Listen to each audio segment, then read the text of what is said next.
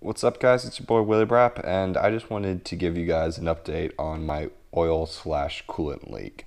So, it is indeed an oil leak that's coming from this little breather valve down here.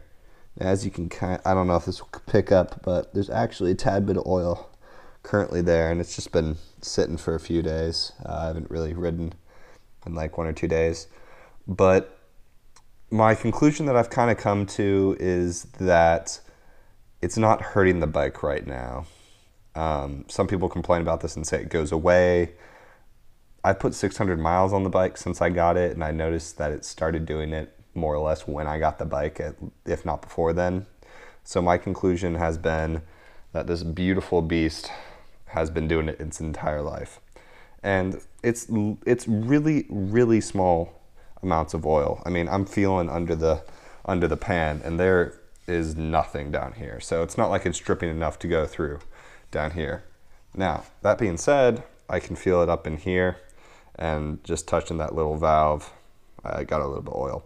So what I'm gonna go ahead and do is not worry about it. Just every time I ride, check the oil in the little C valve, and as long as it's between the two lines, I'm going to keep riding it. Now, if it starts dramatically changing and dropping oil, that's when I'm going to start worrying about it, and then maybe looking into replacing the seal if it's bad.